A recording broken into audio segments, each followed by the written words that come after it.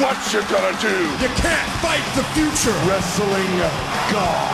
ProWrestlingRadio.com presents. Are you talking to me? Pro Wrestling Radio live online. You think The Rock actually cares? What is he doing here? Oh, it's true. I'm bringing everybody with me. That's hard time. Be the man. Call in with a question or comment. 6-1. Can you feel it? I hate your ever. Hold the damn phone. Toll free at 1-877-800-8834. That's how I roll. You sex son of a bitch. Come get some. Because I've done all of that. And now your host of the show, The king is back on his throne. Eric Excuse me. Gargiulo. And that's the bottom line because Stone Cold said so. Alrighty, welcome to another edition of Pro Wrestling Radio. And without further ado, I'd like to welcome a guest that I am extremely excited about. He is a former World Heavyweight Champion and one of my all-time favorite wrestlers. He is Rob Van Dam. Rob, welcome to the program. Thanks, dude. Glad to be here. Good thing I brought my belt. Absolutely. I guess an appropriate first question for the fans out there that haven't seen you since you were wrestling full-time in the WWE. Maybe you can update all your good fans out there and let them know what you've been up to. Yeah, well, the short answer is watch RVD TV. And the reason I say that is not only to plug the reality show that I have at robvandam.com, but also, truthfully, I've been filming almost consistently for most of the last 2 years that I've been away from WWE. I just bring the camera with me everywhere for the most part. And I got burnt out, tired of the travel, everything that comes with being burnt out. I got tired of the job. It seemed monotonous. I wanted to do other things and did not have the energy or time or any of the resources to do anything except just make that next town day after day after day. So when I chose not to re-sign, I was so burnt out. I really didn't care if I ever wrestled again. I didn't care if I ever stepped on an airplane again. Yeah. I was so burnt out. I really, really loved California. And that, for the most part, that remains true. Still love California. It's still very, very hard to get me away from my home.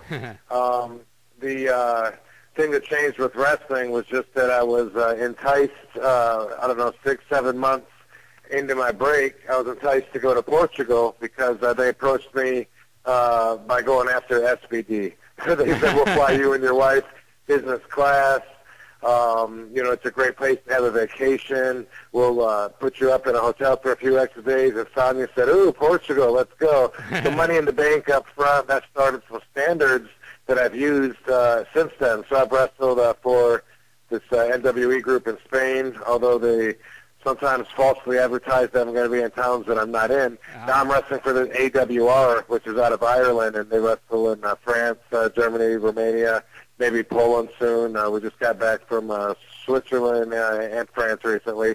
So those are my standards. I wrestle internationally for the promoters that can meet my diva-like demands and put the cash in the bank up front, fly my wife and I business class. And it's a totally different experience then. It's not like being one of the cattle, being led town to town. It's really, like VIP treatment the whole way, and it's enjoyable. So I do that, and also career-wise, I'm getting into the action movie scene, which I'm having a blast at. Cool. This project has been on the table for a long time, 4 or 5 years anyway.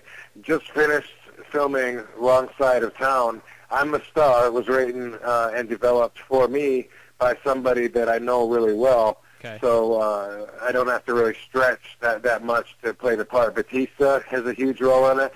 Viscera's in it. Stormy Daniels from Wicked Pictures.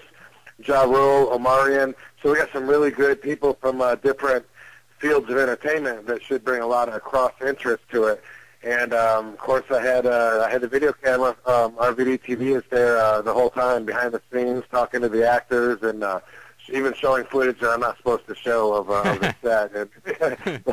But anyway, had a blast, and I got more on the table, more action movies on the table, 3 more in the franchise of Wrong Side of Town, and then other projects too. So pretty excited with that. You know, career-wise, everything's been going really great. If the biggest thing that has impacted my life since leaving WWE is that my wife had to go through a battle with cancer, which, if somebody doesn't know that was a pretty, like, a best way to say, you know, impactful thing to happen there. We had no idea. It came out of nowhere. Now she's doing great. She's had the surgery. She's done the chemo. She's had the clean testing afterwards. She's good. She's healthy. She loves life. And we're both very grateful. That is fantastic. And, you know, since you brought up your wonderful wife, you know, something I wanted to talk about was how public you have gone with her battle with cancer. And, you know, for me, I lost my father to cancer, so it's something that's very near and dear to me. And I think what you're doing is fantastic. And I think what you're, you know, it takes somebody like yourself to put a face on it for wrestling fans. And, you know, was this something that you and your wife consciously talked about, or was it just an outlet for you once you heard the news? How did that come about? Well, basically, it was totally her decision. It was one of the first things out of her mouth.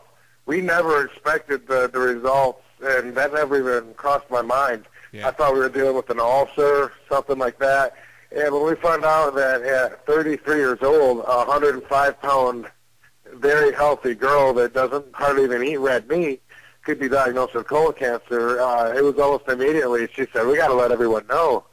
We got to tell them, because the doctors don't want to do the testing. They do like a couple of levels of testing, and they don't want to do the colonoscopy because it's not standard until you're like 50 or something." But as we found out the hard way, and a lot of people we've talked to since then, if you're having problems like abdominal cramps, you know, you got to get that shit taken care of. And that's something that the doctors aren't always going to point you in the right direction. It took us like a full 12 months before we found out what it really was. All that time, it was developing and working against us.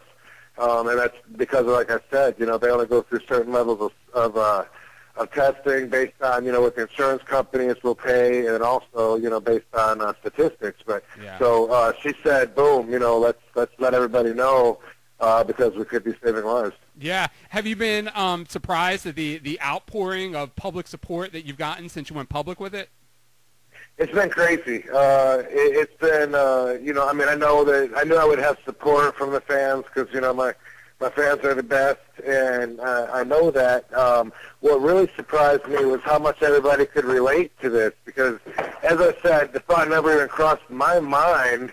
I didn't know it could happen to me or somebody even in my life, and what I found since this happened is that it's incredibly common.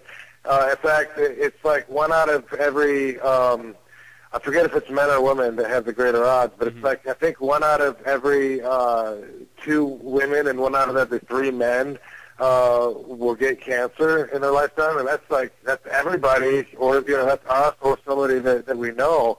It's incredibly common. Everybody had their own stories to share with, you know, their dealings, both good and bad. And, you know, when I say good, I don't mean it was a real good time. I just mean that a lot of people, you know, were able to make it through and stay positive and actually make a change in their life for the better from it. Yeah. You know, Sonia being treated at the City of Hope, which is a huge cancer research center, she's now joined the advisory board for patients, and she's helping them with fundraising activities and with sponsors, and she's jamming. So she really did a good thing by going through there. She's making the experience better for other patients that will follow through what she had to go through. Yeah, and again, we're talking to Rob Van Dam. And Rob, you know, speaking of your wrestling career, I want to go back to the beginning when you trained under the Sheik. And, you know, as an old-school wrestling fan like myself, I mean, guys like the Sheik just fascinate me.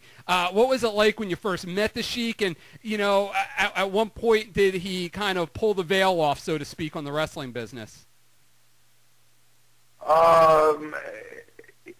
If I understand the question right, which I'm not sure if I do, if you're asking, you know, like when he opened up to train me, he never did. Oh, okay. I thought he never did. You would think I'm exaggerating by my story, but it's very true. He never smartened us up. He never one time while training us ever told us like this is the right way to fall, or this is how to pull off getting these moves and planning it. Never about talking to each other. Nothing like that ever. It was like we kind of knew that when we were in there that we were working together to an extent and we didn't want to kill each other. Yeah. But he never ever said anything. And if he even caught us, trying to like talk to each other, what are you talking about? What are you talking about? Why you got to talk to him? Pin him. And that's the way that we learned. Yeah. Wow. Over the years that I've been doing the radio show here, and I'm sure you hear it everywhere you go, the frustration from the old school ECW fans that watch today's current product, or even the beginning of the metamorphosis into the WWE ECW. And for somebody like yourself that was so passionate about ECW back in your day there, was it frustrating for you to see the change and once Vince brought it back and to see where it was going to go? Yeah, it was extremely frustrated when I was caught there in the middle of it. It was something that I really cared a lot about, and it was like a bait and switch. I mean, he had me and everybody thinking we were bringing ECW back. The One Night Stand pay-per-view when I wrestled Cena, the ECW versus SmackDown special that followed, that was all, that was all like original ECW. ECW meant anything goes. And then as soon as they changed that, and ECW didn't mean anything goes anymore, then yeah, I started getting very frustrated. And there was a point when I just totally gave up, and that was when Vince told me that he didn't want this to be anything like the old ECW. He didn't think anybody remembered the old ECW. It was something totally different, totally new. And at that point, I knew that, I really didn't have much passion for it. Will you be taking part in any of the upcoming ECW reunion shows? I don't have anything. I'm not scheduled or booked to be at any of them, no. Oh, okay. Some people, I have a chat room going while we have the radio show on here, and there are some fans in the chat room that aren't familiar with RVD TV, and they're asking what it is. So, feel free to hype it up and talk about it a little bit if you can. Yeah, absolutely. At robvandam.com, I have this reality show, RVD TV, and it's a new episode every week, and then the episodes go into the archives, so they stick around. There's like 75 episodes that members can look at, and it's actual, it's reality. It's not like contrived reality, like when you watch reality on VH1 and people get together and pretend that they're spontaneously coming up with ideas, like, hey, let's all get together and go to SeaWorld today. Okay, I'll get the truck. It's not like that at all. It's actually turning the camera on while me and my friends are doing stuff. Sometimes it's me by myself. Sometimes I'm working out in the gym, instructional workouts. I get together with my celebrity friends that are related to the entertainment industry, whether they're comedians or actors or wrestlers, whatever, and we talk about social issues because this is the real me, and it's something that I show is the real side of these people on common ground. So, for instance, myself and Warrior in Nowinski, we all talk about brain control, the power of the mind, what you can really overcome with your mind, especially in perspectives of addiction, and goals and stuff like that. And it's something that the RVD that you see in WWE or ECW would not be the person on RVD TV. This is the real me that you hear talking. And I have conversations. I get together with my friends. I call it Friends in High Places. It's a recurring segment. I get together with Dustin McCauley and Chris Masters. We'll talk about gun control, and we'll talk about anything. We'll talk about the death penalty. We'll talk about language censorship. It's something I've always enjoyed doing, so I put the camera on and I record these, and I make a new episode, So it keeps me busy, basically. I have to have a new episode every week, and now the first DVD is out of Division Entertainment. It's a treatment set that's available through the website and in the stores right now. And I have like 10 or 12 episodes and behind-the-scenes footage and stuff. And one thing that's really crazy right now is the membership prices on the website, because you have to pay for the production at this point. Sure.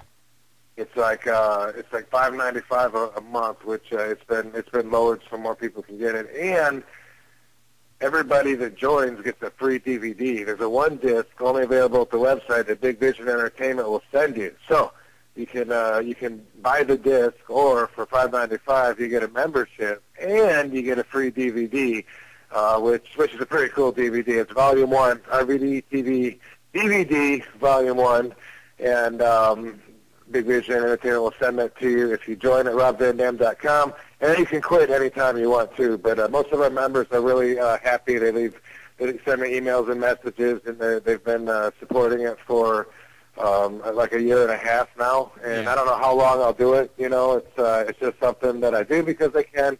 And I've had a lot of guest cameos from some really important people, and that's cool. And it's an outlet. It's an outlet for me to talk about stuff. Like I said, I had it behind the scenes there for Wrong Side of Town. I had it in my trailer. I got some of the other actors in there, and I'm interviewing them, and we're setting up scenes, and it's pretty much always there. I've had the RVD TV camera internationally. I've had it on my overseas trips that I've done recently in France and Switzerland, and also in Spain and Japan, and it's just kind of always there. So people that want to know what I've been doing, check it out. There's click on previews on robvandam.com. It'll take you to the YouTube page where there's like tons. There's over 70 different episode previews, and you'll totally get what we're doing right off the bat. Yeah, there's a real fun video there of you imitating the Ultimate Warrior that I was checking out.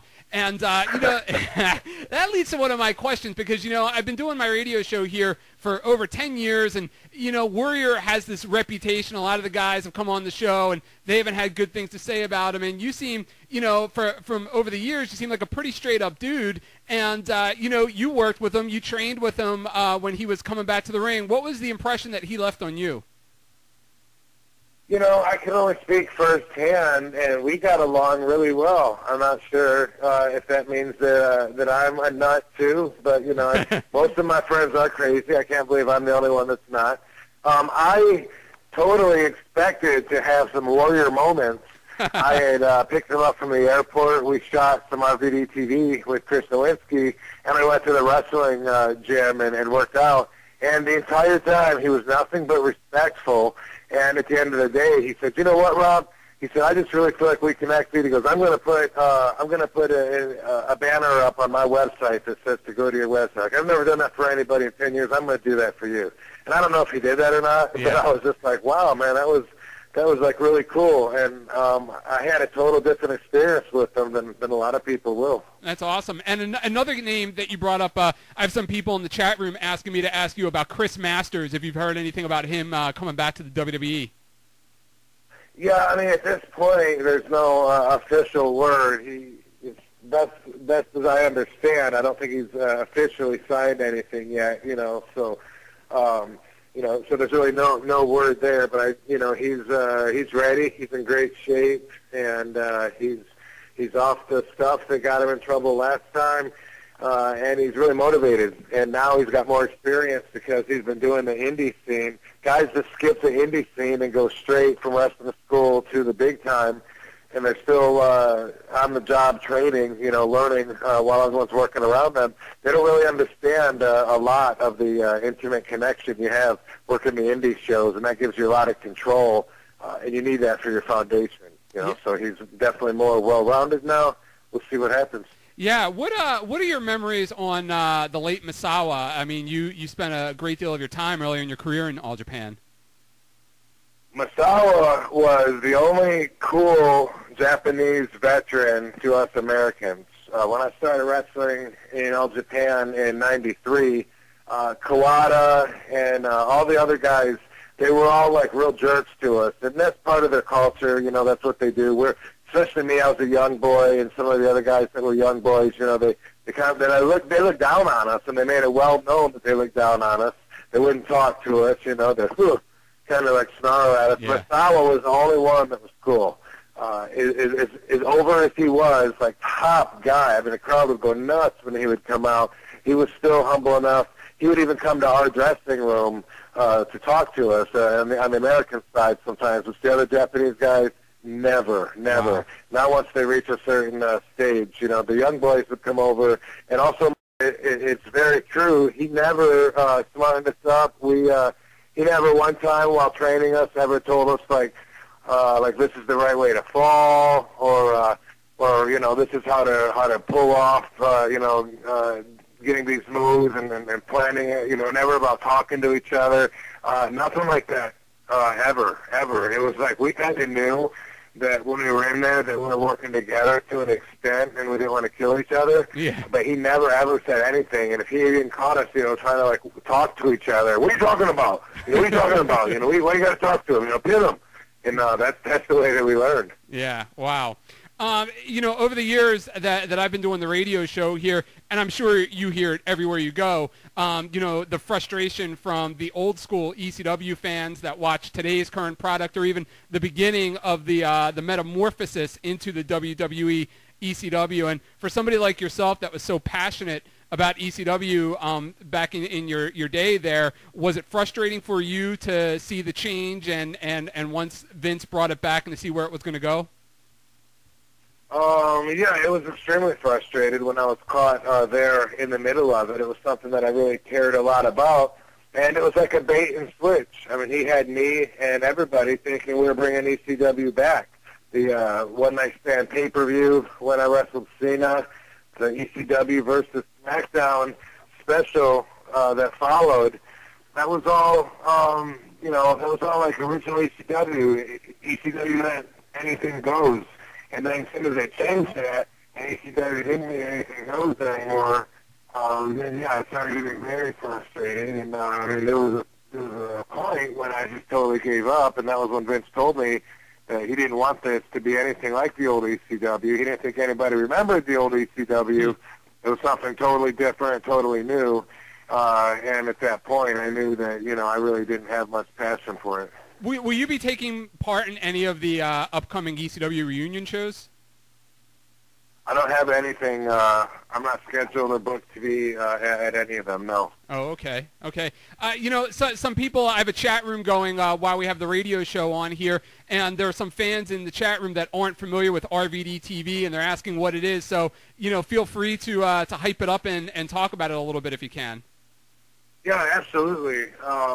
At robvandam.com, I have this reality show, RVD TV, and it's a new episode every week, and then the episodes go into the archives, so they stick around. There's like 75 episodes that members can look at, and it's actual, it's reality. It's not like contrived reality, like when you watch reality on VH1 and people get together and pretend that they're spontaneously coming up with ideas, you know, like, hey, let's all get together and go to SeaWorld today. Okay, I'll get the truck. It's not like that at all. It's actually turning the camera on while me and my friends are doing stuff. You know, sometimes it's me by myself. Sometimes I'm working out in the gym, instructional workouts. I get together with my celebrity friends that are related to the entertainment industry, whether they're comedians or actors or wrestlers, whatever, and we talk about social issues because this is the real me, and it's something that I show is the real side of these people on common ground. So, for instance, myself and Warrior in Nowinski, we all talked about brain control, the power of the mind, you know, what you can really overcome with your mind, you know, especially in perspectives of addiction, and goals and stuff like that. And it's something that the RVD that you see in WWE or ECW would not be the person on RVD TV. This is the real me that you hear talking. And I have conversations. I get together with my friends. I call it Friends in High Places. It's a recurring segment. I get together with Justin McCauley and Chris Masters. We talk about gun control. You know, and we'll talk about anything. We'll talk about the death penalty. We'll talk about language censorship. It's something I've always enjoyed doing, so I put the camera on and I record these and I make a new episode, you know. So it keeps me busy, basically. I have to have a new episode every week, and now the first DVD is out of Division Entertainment. It's a treatment set that's available through the website and in the stores right now. And I have like 10 or 12 episodes and behind the scenes footage and stuff. And what thing that's really crazy right now is the membership prices on the website, because you have to pay for the production at this point. Sure. It's like $5.95 a month, which it's been lowered so more people can get it, and everybody that joins gets a free DVD. There's a one disc only available at the website that Big Vision Entertainment will send you. So you can buy the disc, or for $5.95 you get a membership and you get a free DVD, which is a pretty cool DVD. It's Volume 1, RVD TV DVD Volume 1, and Big Vision Entertainment will send that to you if you join at robvandam.com, and then you can quit anytime you want to. But most of our members are really happy. They send me emails and messages, and they've been supporting it for like a year and a half now. And I don't know how long I'll do it. You know, it's just something that I do because I can. And I've had a lot of guest cameos from some really important people, and that's cool. And it's an outlet. It's an outlet for me to talk about stuff. Like I said, I had it behind the scenes there for Wrong Side of Town. I had it in my trailer. I got some of the other actors in there, and I'm interviewing them, and we're setting up scenes, and it's pretty much always there. I've had the RVD TV camera internationally. I've had it on my overseas trips I've done recently in France and Switzerland, and also in Spain and Japan, and it's just kind of always there. So people that want to know what I've been doing, check it out. There's click on previews on robvandam.com. It'll take you to the YouTube page where there's like tons. There's over 70 different episode previews, and you'll totally get what we're doing right off the bat. Yeah, there's a real fun video there of you imitating the Ultimate Warrior that I was checking out. And, that leads to one of my questions because, I've been doing my radio show here for over 10 years, and, Warrior has this reputation. A lot of the guys have come on the show, and they haven't had good things to say about him. And you seem, from over the years, you seem like a pretty straight-up dude. And, you worked with him. You trained with him when he was coming back to the ring. What was the impression that he left on you? I can only speak firsthand, and we got along really well. I'm not sure if that means that I'm a nut too, but most of my friends are crazy. I can't believe I'm the only one that's not. I totally expected to have some Warrior moments. I had picked him up from the airport. We shot some RVD TV with Chris Nowinski, and I went to the wrestling gym and worked out. And the entire time, he was nothing but respectful. And at the end of the day, he said, "You know what, Rob?" He said, "I just really feel like we connected." He goes, "I'm going to put a banner up on my website that says to go to your website. Like, I've never done that for anybody in 10 years. I'm going to do that for you."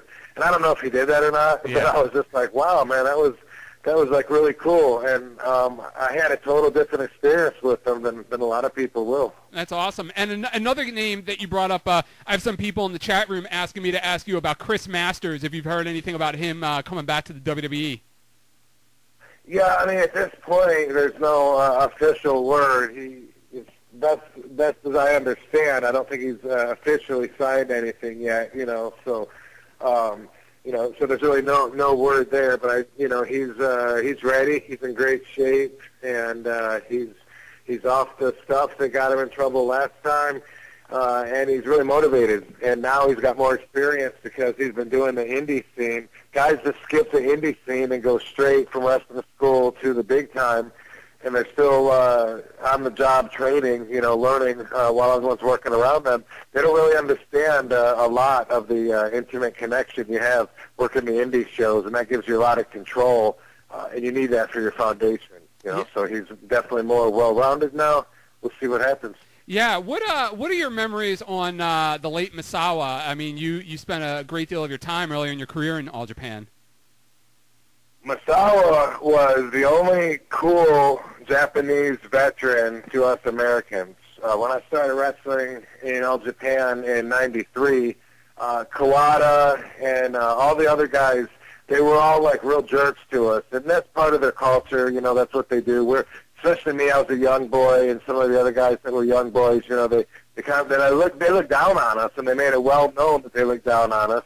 They wouldn't talk to us, they kind of like snarl at us. Yeah. Misawa was the only one that was cool.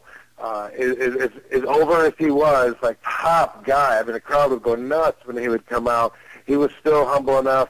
He would even come to our dressing room to talk to us on the American side sometimes, which the other Japanese guys never. Wow. Not once they reach a certain stage. You know, the young boys would come over, and also if mixed martial arts would have been around, there's no doubt you couldn't have stopped me from it. Because I was hungry then, I had that drive, and I always wanted to challenge myself and test myself.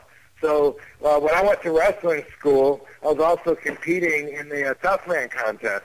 And I thought that maybe I could go either way because in practicing kickboxing and sparring, I knocked all my friends out. And it was something that I was really good at. So I thought, you know, it'd be something exciting to do. I mean, you're a kid trying to figure out your future. But wrestling really took off for me. Now I train mixed martial arts, mostly with Justin McCauley because he's one of my best friends.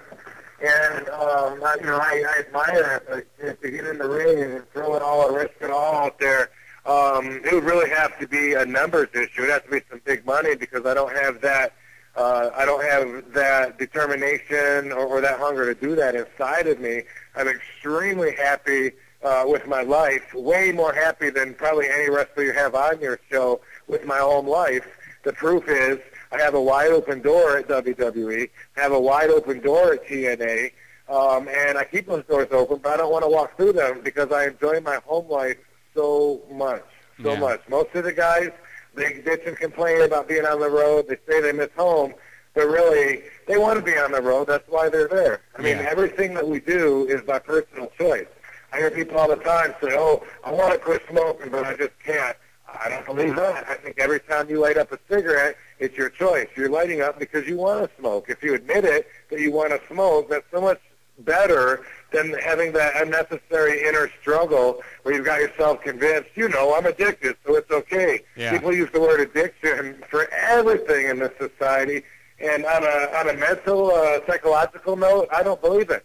I think there's no greater machine than the power of the mind. You know, physical addiction, I get a chemical imbalance. I can understand that. But mentally, you can overcome anything you want to do, and you can create the universe and have everything manifest right from your own brain.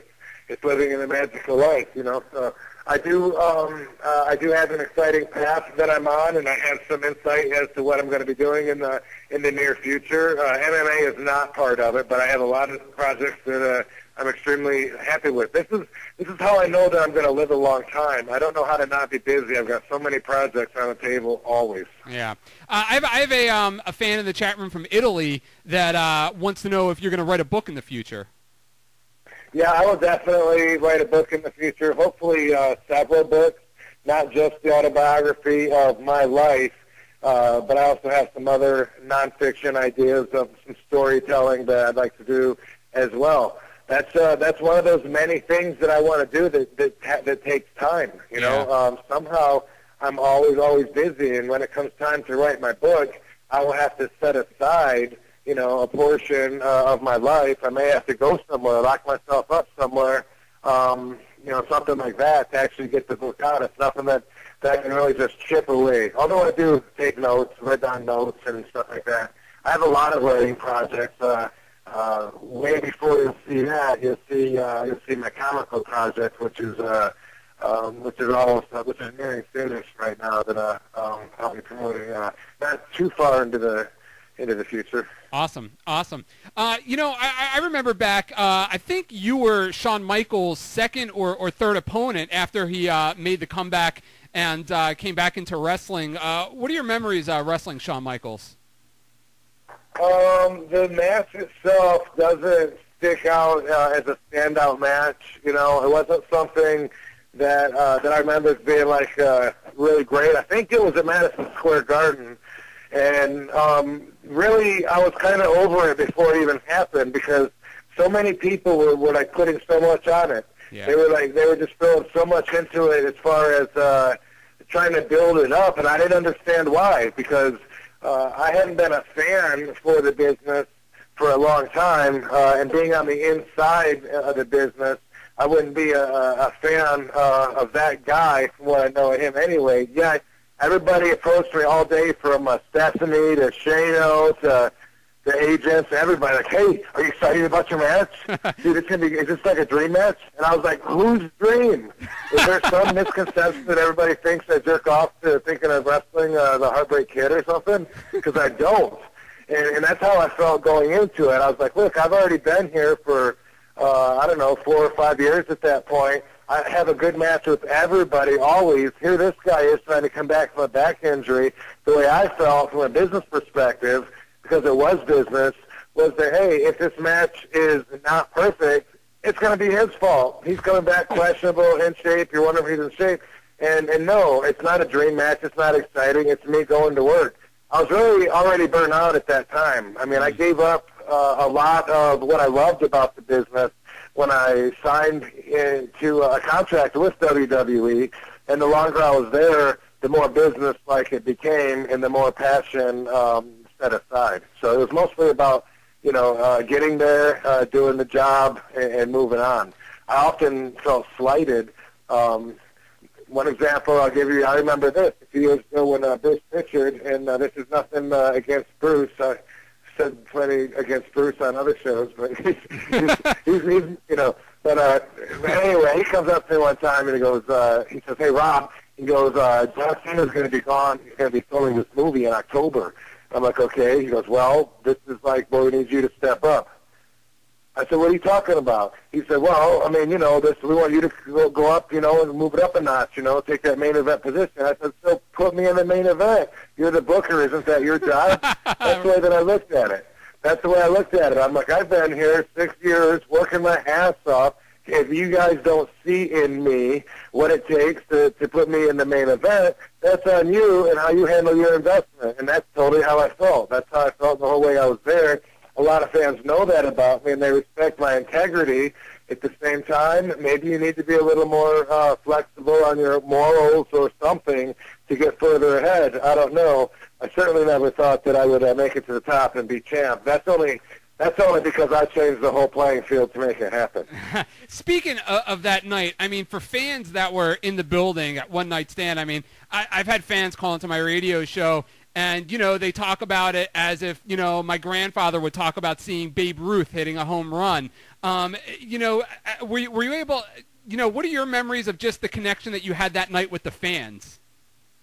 It was incredible, one-of-a-kind experience, literally, because everything that made that unique could not be duplicated. It couldn't be repeated. All the energy of the original ECW spirit, in gratitude for the return, everybody hating everything that John Cena stands for and loving what I stood for on that night. It just could not happen again. It couldn't be done any other way. So definitely the highlight of my career that I like to think about with the energy and the connection from the fans.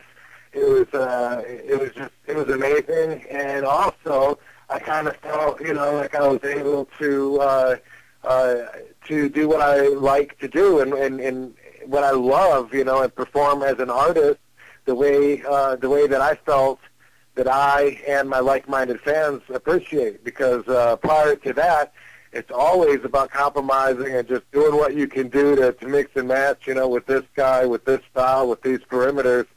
This was about, okay, Rob, show us, what it is about ECW that you love. So, hell yeah, I will. The crowning moment, definitely of my career when I got the belt. And at that moment, I had a lot of hope because I thought we were bringing back the third brand as the ECW, as I knew it. Yeah, yeah. Now, do you still do RVD radio? I do. As a matter of fact, I'll be doing it in a little over an hour at blogtalkradio.com/RVD radio. It's something that I just do for the hell of it. That I like to be in radio stations. I like to be in the studio, especially when I take phone calls. I've always liked that about doing media days with the WWE and promotions. And I always knew that someday when I'm ready to settle down to a regular schedule, that's something I could do. If I'm in a town and I want to go to work every morning or something, I could get a job at a radio station doing talk shows because I don't know much about music. Topical shows, that's my thing. And I would love to have, a budget and have, a couple of, co-hosts and actually reach out to thousands of people. But what I had with RVD Radio is they approached me and said, look, if you want to do this, you can do it from home. You can do it anytime you want. Talk about whatever you want. It can be as long as you want. You can stop whenever you want and quit doing it. So I was like, okay, why not? So I've been doing it for a little while. We always have fun with it. Sonia's always here beside me reading the chat room and laughing and having a good time while I'm babbling like I am now. There's a little bit of pressure because I have to book a couple of guests to be on it, and I usually don't do that until the night before or sometimes the day of. Yeah. Like Viscera, I booked him for tonight's show before I asked him, and then I just heard from him, and he said he's with the girlfriend and can't do it tonight. My bad, false advertisement by RVD. I don't think anybody really cares, but just to let you know how loosely formatted the show is. Yeah.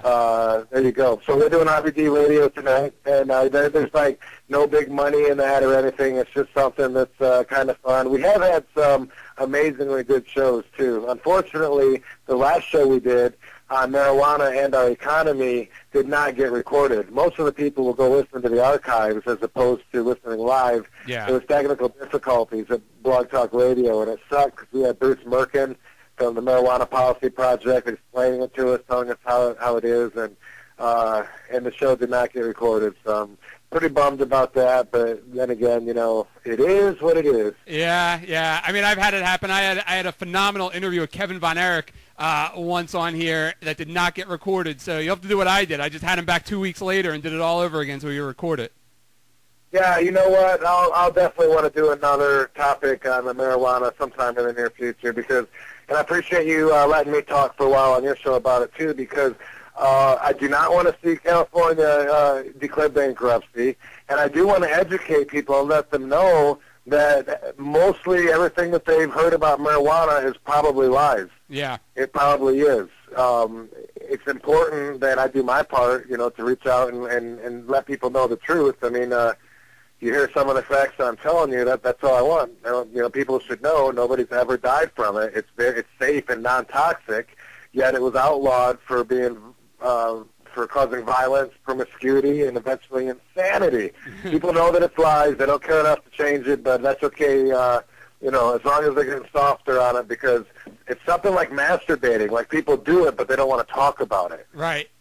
They think it's dirty, like it's not something you throw out on the table for discussion. Well, no, here in California, it's very common. In fact, in the country, 46% of adults have admitted to trying marijuana, including our last 4 presidents for sure. So, yeah, the perception is changing, and I'm doing my part, and appreciate you guys letting me speak for a minute on your show about it as well. Oh, no, it's my pleasure to have you on. Over the years, I do on NFL Draft Day, I would always do these fantasy drafts, and 2 years in a row, you were picked as the number one draft by the fans, number one pick by the fans out there. So, you have a lot of fans that listen to the show, and I sat down with you about 13 years ago for that shoot interview, and people still come up to me to this day and quote you from the shoot interview and say, "I'm no psychic." Nice. We missed out on making a T-shirt for that one, huh? Absolutely. But, I don't want to keep you because I know you got your show to go to. But, I would love to have you back, especially, when you have the comic project ready to go or anytime. You always have a place here to go. And I know I talked to Kevin about maybe doing a simulcast at some point, and that'd be awesome, too. And, it's just a real pleasure having you on the show here. Yeah, okay, well, I appreciate it, and you guys have a great day. Remember, everybody, you can always keep up with everything I'm doing, and I'm always doing a lot more than I'm talking about, but robvandam.com is the place to go. You can follow my Twitter, which I do. I Twitter. Do you guys Twitter? Or you guys think that's stupid? Barely. I barely do it. Here's the key, though, because people say, hey, what's your Twitter account? Hey, I'll follow you, you follow me. Yeah. I have, last time I checked, I had 2,500 and still followers. Guess how many I follow? How many? 0. Me too, man. I don't want to know if they're walking the dog or going to the grocery store, I got big stuff going on. I Twitter where it's like, dude, I just kicked Ja Rule's ass on the movie set. I'll just, give a message out. I'll put a Twitter note and let people know that IBD Radio is on live tonight. And you can get their Twitter info. It's Twitter at the Real RVD. And all that stuff is always at RobVanDam.com. And, yeah, join RVD TV. Join because it's cheap. Join to get a free DVD. And then stay because it's awesome and it's cheap. Or cancel if you don't, whatever. But it's all good. Yeah, definitely. RVD, and even when you're an RVD fan. Yeah, definitely. I already have an ad. I've had an ad for your DVD up on my website for a while now, so, fans can, go there through Amazon, your website, and I'll also get in touch with Kevin because I'd love to throw a banner or something of your website up on my site. I'd love to do that for you. Dude, yeah, that'd be awesome. And this DVD that we're pushing, it's got Warrior, Chris Oretsky, Peter Bischoff, Chris Oretsky, Bruce Jacobs, Brad Williams, those guys are comedians. It's got a movie producer, Dave Falco. Bunch of people, and Taboo from Black Eyed Peas. It's that's the nature of the beast. I live in California. I know a lot of people, and I like shoving a camera in their face. That's awesome, man. Hey, best of luck with everything. Have a good show tonight, and I can't congratulate you enough, for you and your wife and beating cancer. I mean, that's really the ultimate right there. Thanks, man. I look forward to doing the show again in the near future. Definitely. Thanks again, Rob. Take care. Have a great night. Yeah, you too, buddy. All right, that was